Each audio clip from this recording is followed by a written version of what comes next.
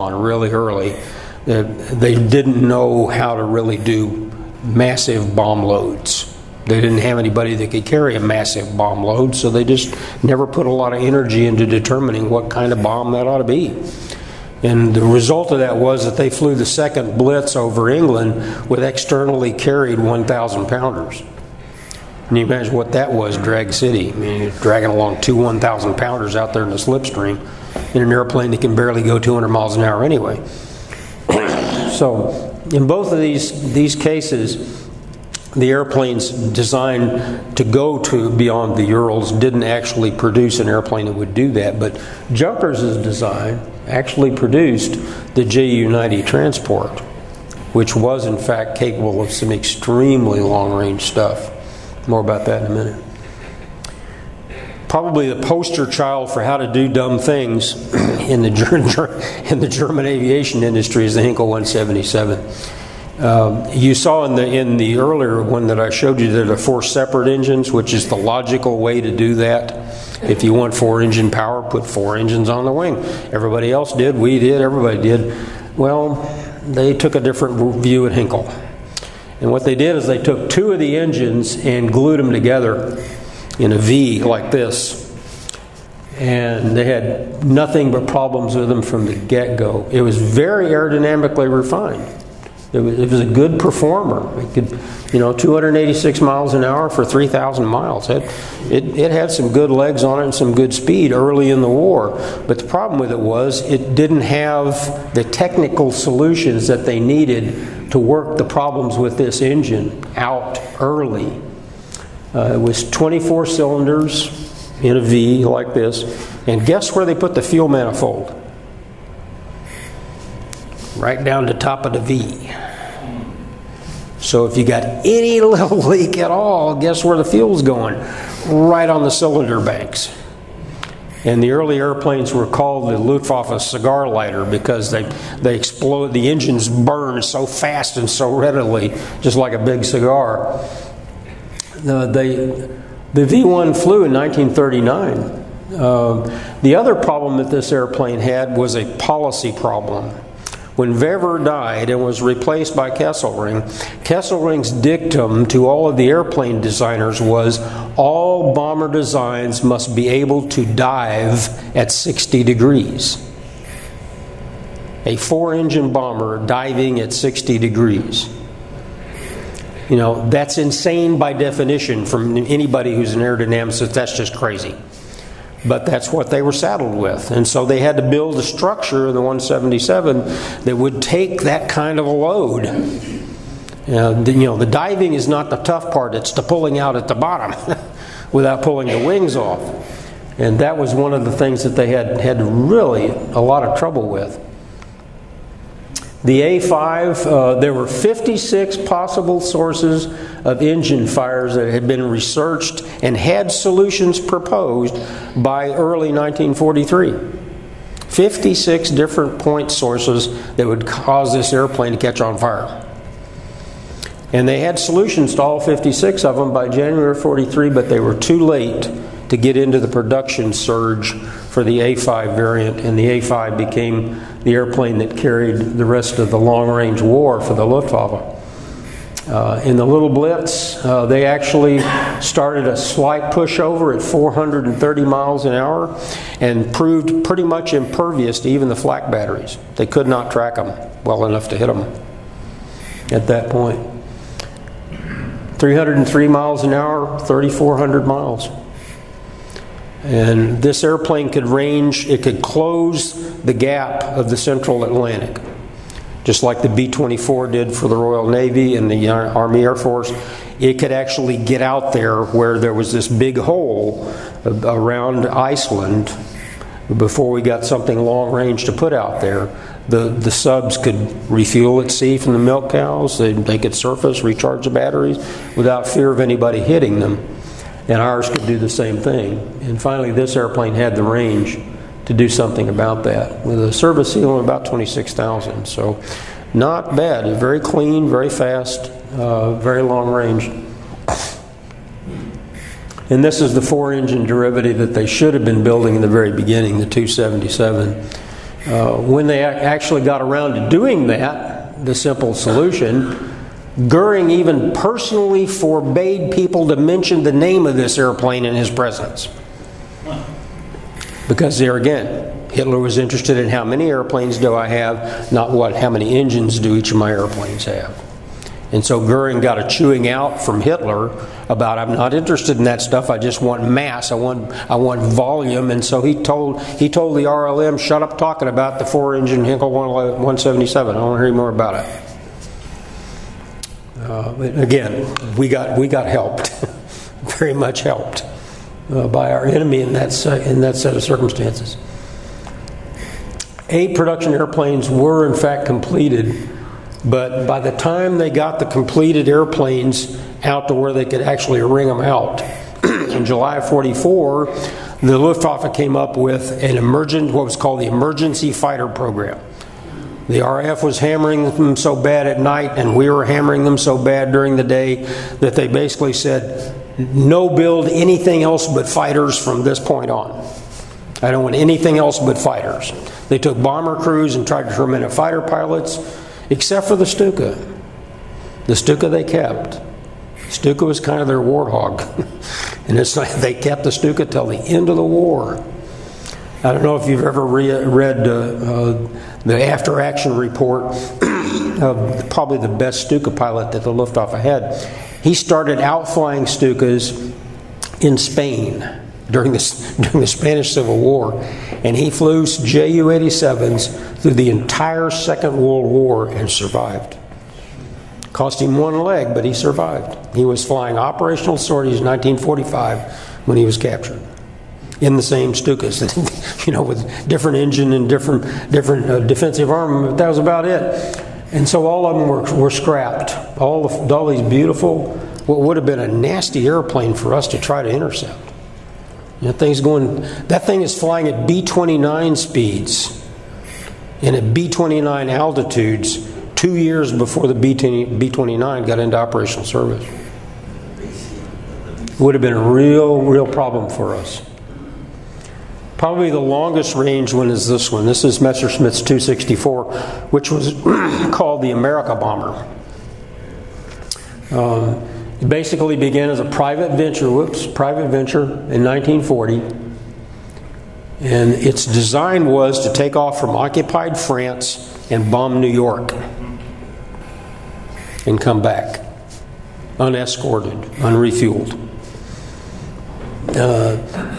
The first one used the Jumo 211 engines off the Ju-88, and the second one used the BMW 801s like the later Ju-88s used. It was destroyed prior to its first flight. This is a picture of it at Berlin before it was bombed into destruction. And it was the first airplane was also destroyed by a bombing attack in '44. 351 miles an hour, 27,000 feet, 9,300 miles. Unrefueled. Not too shabby. The airplane that this was such a simple solution, you wonder why they didn't find out beforehand.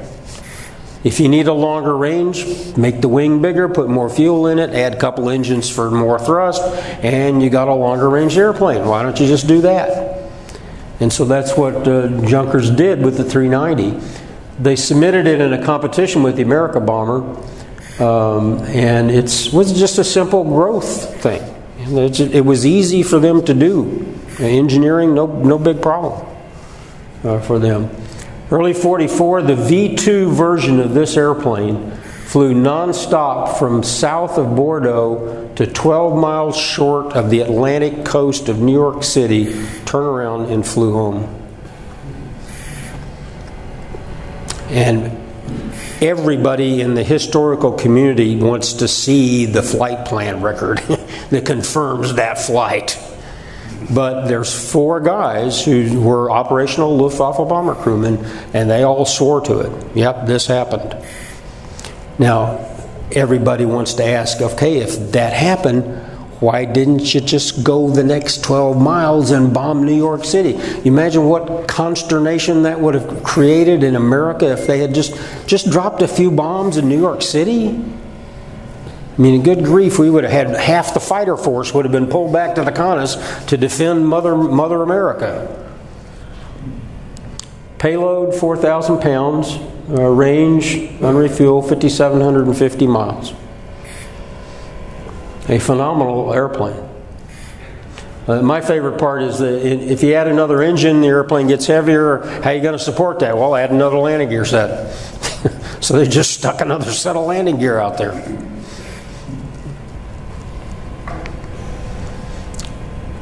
After that, after the Eurobomber program kind of went out, the RLM told all the manufacturers, I want you to compete for what's called the Bomber B program. And that is a step up in technology. I don't want just an old slab-sided transport-looking four-engine doofer. I want something that will really advance the state of the art here. Because you guys are capable of it, I'm going to give you the money to invest in opportunities to do that. And the first of these was the Junker 288. Again, a private venture developed by Junkers. Anybody ever tells you that American design criteria are designed to specifications given to you by the government? Nope. All of you in this room know that's not true. Most of the time, if we found out something good, something we knew would work, we tried to find somebody in the establishment to give us a requirement that met that. It's like the F-117 when we found out, yeah, the dadgum thing really is doggone near tactically invisible. And then it became a solution in search of a problem. And a lot of us were working in this industry against criteria which were given to us by huge bureaucratic ensembles of people. And the guys who are really plowing the ground and doing really weird, wild stuff on the outer fringes are people like this. They're just doing it on their own. And usually that results in some stellar stuff. So with Bomber B, developed by Junkers, it had the entire the B program was again canceled in June of '43 due to shortages of strategic materials, but they were aiming at a twin-engine bomber in the 400-mile-an-hour range and the 1,500-mile-an-hour range at 400 miles an hour. And that's what all these other designs that you'll see here were aimed at doing, starting with Junkers' 288. Focke-Wulf did the 191. That's a really clean airplane. You look at that aerodynamically, that's a clean jet. Developed for the same problem. They had remote-controlled armament. No gunners required other than in the front cockpit, up here in the pressurized cockpit. They looked for 2,400 miles, they thought, at 375 miles an hour. So there again, that's a twin-engine bomber going more than almost 2,500 miles. With a respectable payload. They called it the flying power station because there was so much electrons in it. Every time I read this, the only thing I can think about is Kelly Johnson, when he was developing the A-12 through SR-71 series.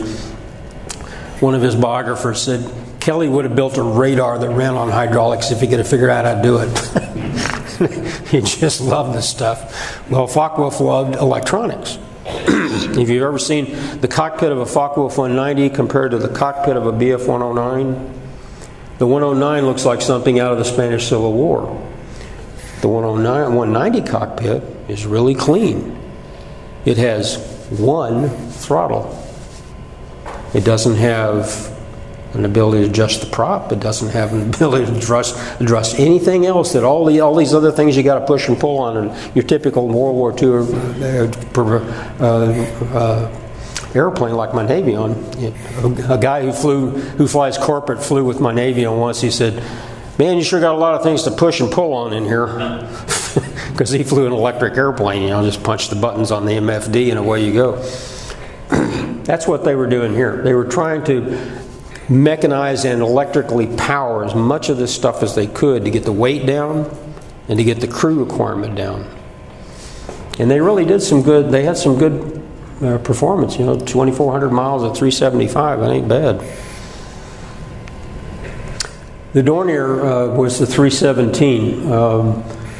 It was basically resurrected in 1941 to compete for the Bomber B.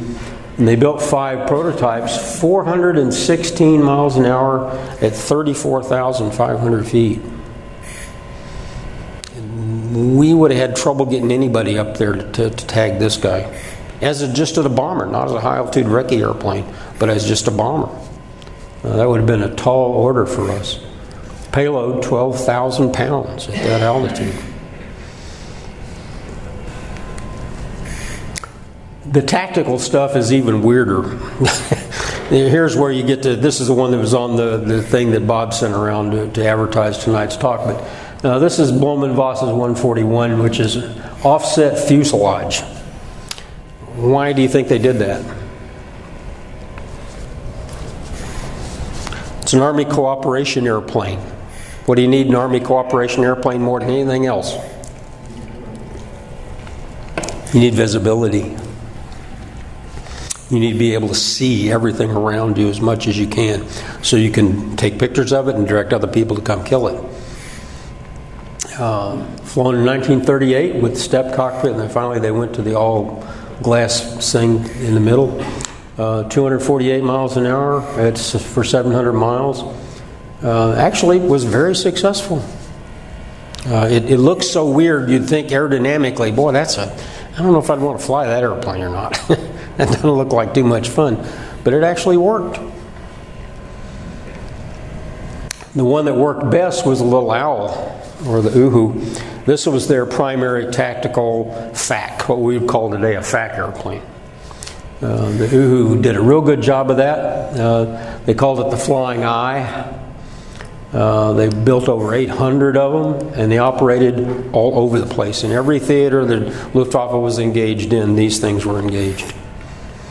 About 200 miles an hour for about 400 miles, but very successful. Very simple airplane, very easy to maintain, small engines, good performance. The Fiesler 167 has the distinction of being one of the airplanes that they designed for the Traeger group, which were the carrier air group for the only carrier they were going to field, the Graf Zeppelin. They had 4 or 5 designs for that. This is one of those designs.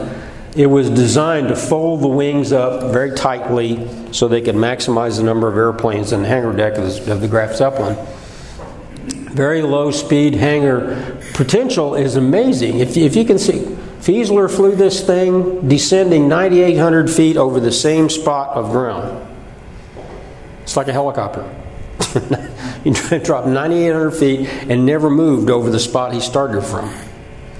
So it was a pretty amazing performance airplane.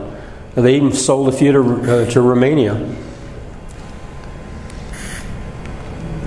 These are the 2 strike elements for the supposed carrier air group, or the Traeger group. The 109T was a modified of the E1. They increased the span by 4 feet. They increased the flap travel. They gave it heavier landing gear, of course. Navy, landing gear is always heavier. You ever looked at an F4 from the Air Force and an F4 from the Navy? The F4 from the Air Force about this big around. The F4 from the Navy is about that big around. Looks like a piece of 8-inch drill pipe. Spoilers, increased flap travel. They stripped the arrest. They put arrestor hook, catapult points. They built 60 of these things. And because the carrier never got built, they wound up moving them to Norway so they could have long range to fly from Norway toward the UK, which in fact they did. The Ju-87C, this is one of the most famous photographs. You'll see it in every Stuka book. It came right out of Signal magazine, the Luftwaffe's primary in-house magazine for all the Luftwaffe troops. And the tagline that went with this fake photograph was that the guy flying the Ju-87 had been so intent on the target that he pulled out too low and stripped off both of his gears. Now, how he did that without mashing the prop all to hell, nobody ever said, but that was the Luftwaffe's way of getting around the fact that this thing all of a sudden wound up in print and they didn't really intend for it to do, because the Ju-87C was intended to be able to jettison its landing gear in case it had to land at sea and wouldn't nose over. And that's a picture of it actually flying after having done so. The remainder were all used for experimental flying. The little Arado 195 and 197, it was Germany's last biplane fighter. And they suspended work in 1937. But this is a biplane fighter that could go almost 250 miles an hour. Not too bad. And then you get the really weird ones that were designed to be carried and stowed and run around behind U-boats. Probably the most familiar is the little FA-330, the little Focke-Wulf. It's basically an auto gyro. It's not a helicopter.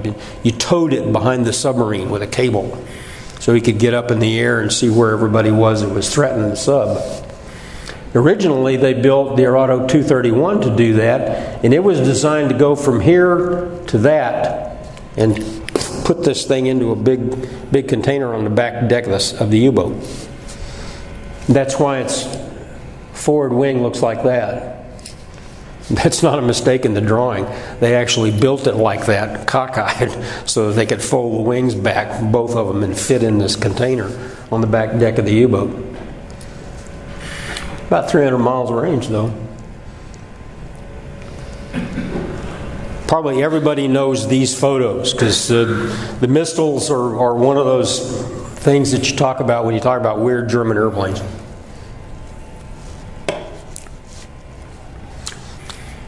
The Missile is a simple concept. You take a bomber, you fill it with a hell of a big warhead, and you use it as a glide bomb. And the guy who's driving the train is sitting in a fighter up here with a little joystick controller about the size of this, and he's flying the Ju-88 with that, including controlling the engines once he separates from the airplane.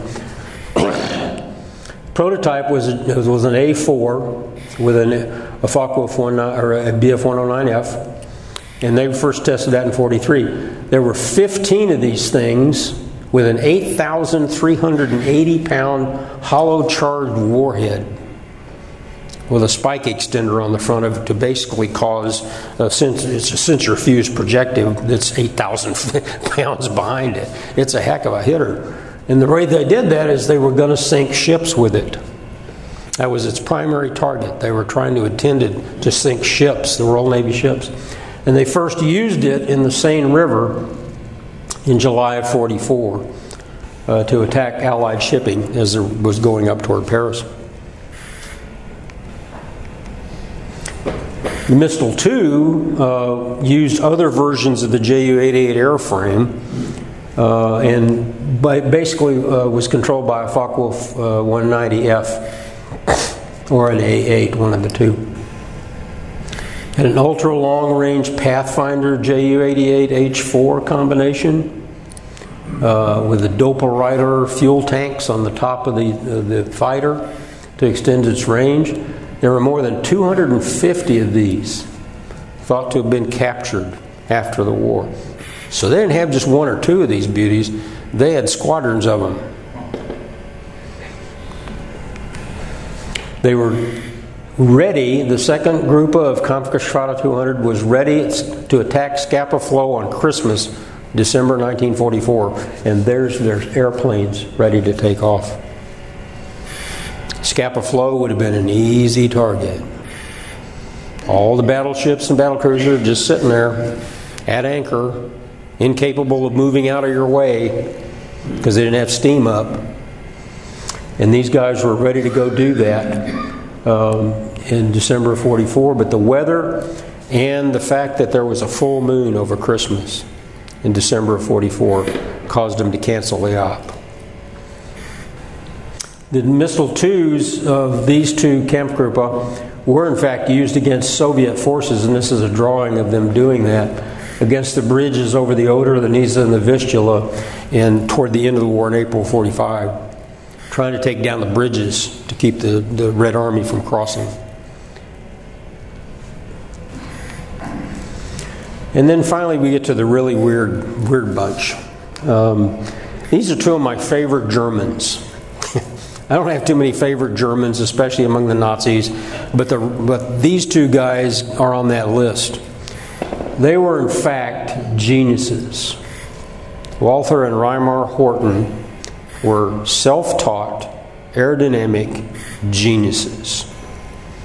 And they created some of the wildest looking performing airplanes of the whole war. They were very docile handling because these two guys trained as glider pilots. Like a lot of other pilots in the Luftwaffe, that's how they learned to fly during the interwar years, was flying gliders at the Wasserkuppe. They did all these different designs, even that one. That you can still see this one at the Smithsonian. I'll show you some of them here as we go along. The first Horten 3, unpowered, enlarged wingspan version of the two. They didn't put an engine in it. They flew it in January of '44. And its ultimate fate, nobody knows what happened to it. They don't know.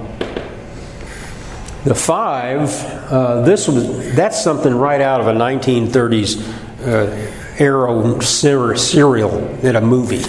It's like, wow, look at that thing, Flash Gordon. And they built this thing, first twin-engine flying wing, made of beechwood impregnated with synthetic rosin, constructed of synthetic materials called Trolatax, which is what this stuff is that covered the wings. The two pilots flew in a prone position. Again, another trailblazing thing. They had a new flight control system, which basically was, they maneuvered the airplane by rotating the wingtips. So they were kind of like dragavators, more than they were elevators or ailerons. Piloted by Walter and Reimar, it crashed and was totally destroyed. There's what's left of it in 1937. And the reason was the aft CG shift because of where they mounted the engines. Also, look at the tail, look at those props. That's almost like something you'd see on a ship. And the prop was hollow.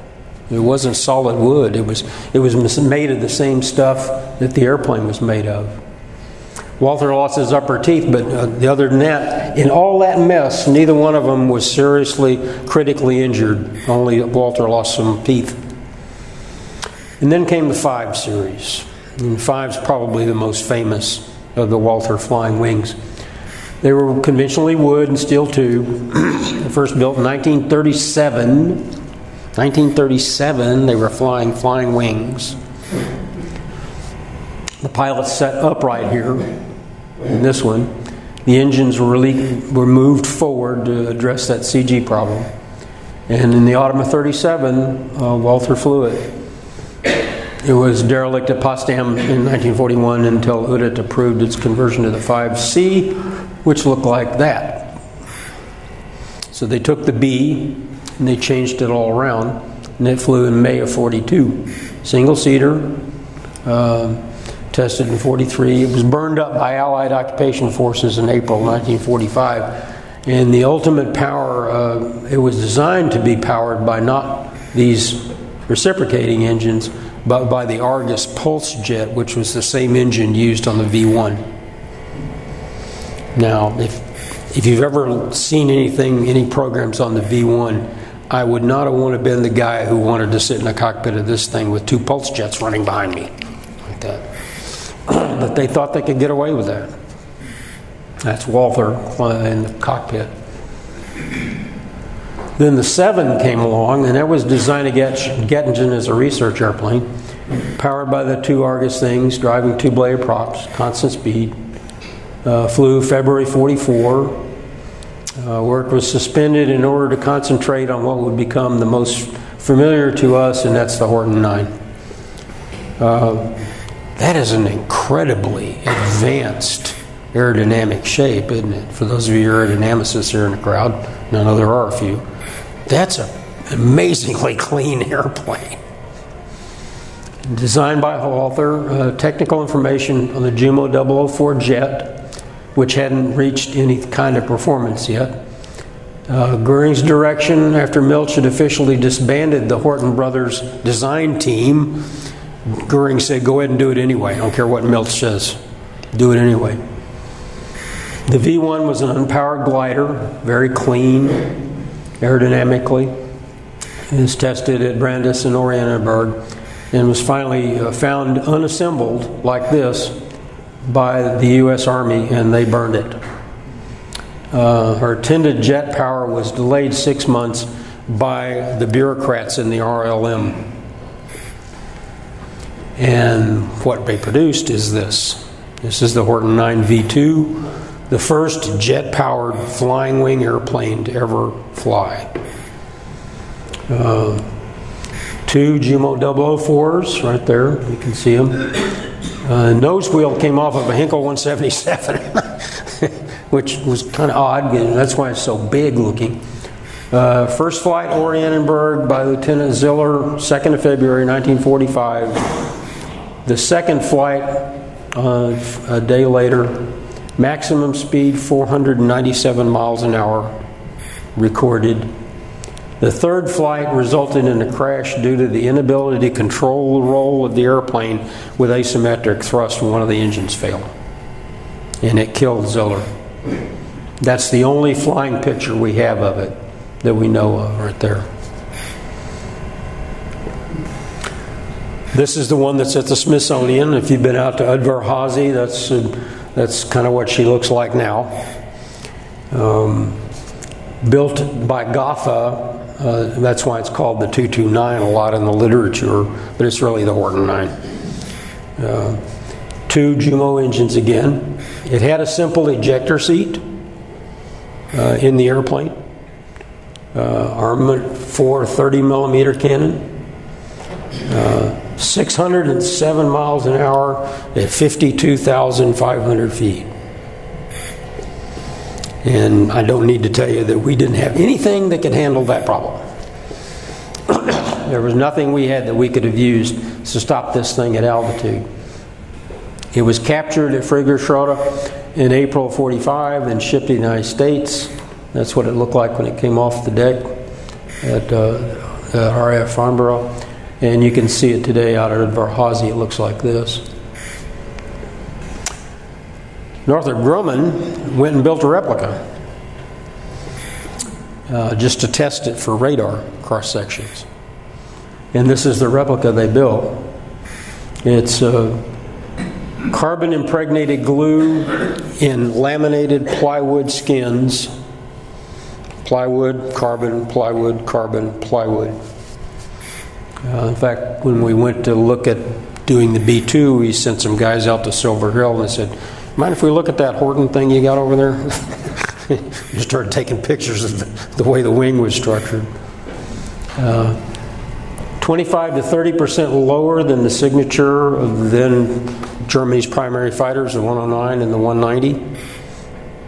At 100 feet, the chain-home low radar, which was the low-altitude version of the high-altitude early warning radar, would not have been able to pick it out of the sea surface clutter. So it could have penetrated the whole chain-home business and been inside the radar ring of the UK before they even knew it was there.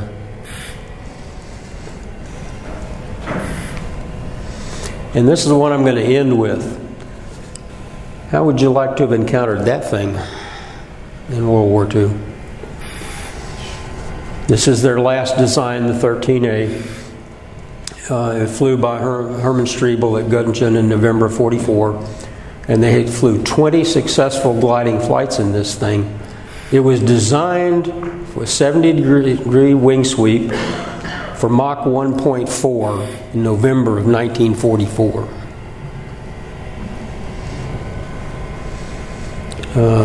That's what it looked like after a bunch of forced laborers were turned loose from their jail cells and allowed to destroy anything they wanted to on the airport where they were imprisoned. But you can see from high altitude to Army cooperation to long-range bombers to high-speed fighters. They did some incredible work under incredible circumstances. I mean, you guys did amazing work here in the sanctuary of the United States of America. They did incredible work while people literally were working in factories that didn't have roofs anymore in February in Germany, and they were still at it. We never broke their will.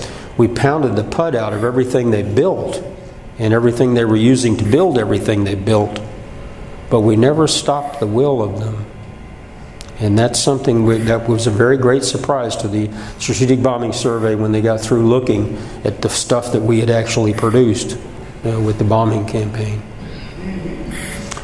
And that is the end of my program. If you have any questions, I'd like to entertain a few.